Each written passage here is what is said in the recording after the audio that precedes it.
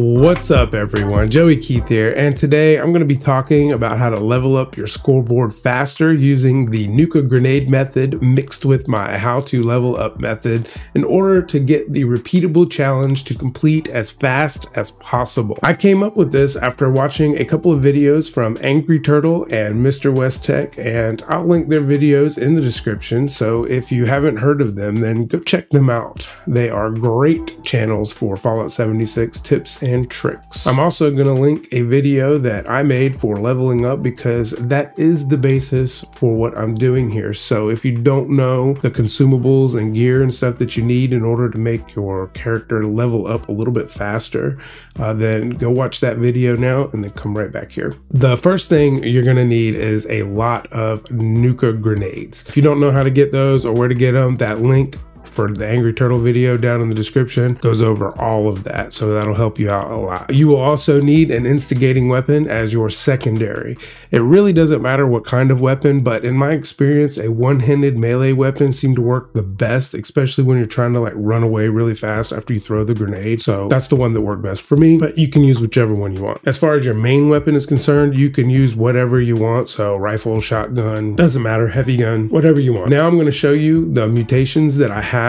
Some are more important than others, so check out that how to level up guide. That'll tell you which ones do what specifically for leveling up. And I'm also going to show you the perk cards that I have equipped here, but the main ones that you need, the main perk cards that you need are Grenadier, Night Person, Fire in the Hole, Chem Fiend, Cola Nut, Strange in Numbers, Inspirational, Nerd Rage, Demolition Expert, Bloody Mess, and Class Free. The rest of the perks, honestly, that's really determined by your playstyle, so it's up to you. You can put whatever you want. It just depends on what weapon you're using and how you play. I suggest upgrading the legendary intelligence card as high as you can and using the detonation contagion card as well. I mean, the whole idea is to get the biggest explosion you can and the most damage, all while boosting your XP as high as possible. Intelligence boosts your XP by about 2% for each point. So for gear, I'm using a full set of unyielding, and I'm running my health below 20% because that's what's going to boost all the special points by 15. For consumables, I'm using berry mentats, cranberry relish, brain bombs, and a Nuka Cola twist. You're also going to want to use 4 lunch boxes in order to get double XP. You can also use the leader bobblehead and the live and let live #3 magazine. That's just going to push it a little bit further. In this example, I didn't have that and it still worked pretty good, but especially the magazine really boosts it a lot more when you have the herbivore mutation specifically. Use the ally Steven Scarberry to get a 5% XP boost and sleep in a bed to get another 5% on top of that. Now, as far as location, WestTek is going to be the best place to farm XP, and the reason why this is because when you first go in,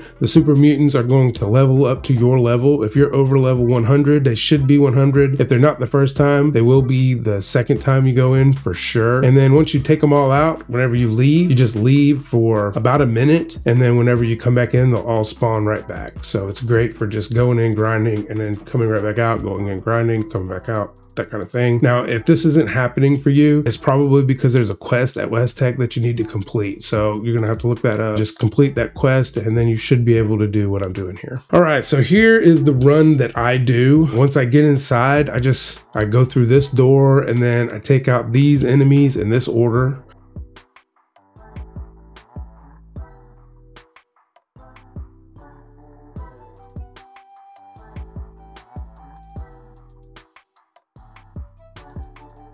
And then I kind of go in this direction. Just follow my lead if you want to.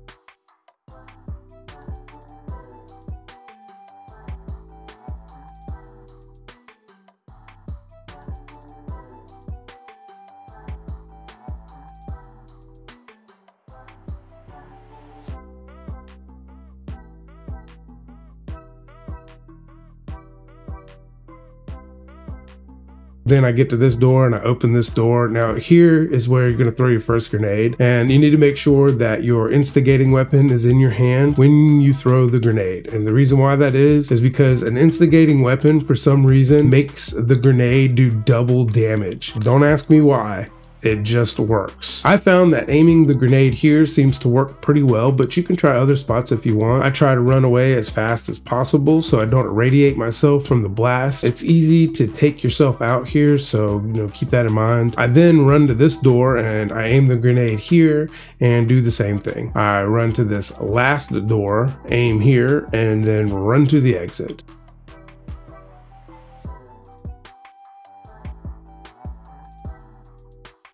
Now, right when I click on the door to exit, I set a timer for a minute as the loading screen is going. Once that timer is over, I'll turn around, go back in, do it again, and then do it again, and again, and again, and again.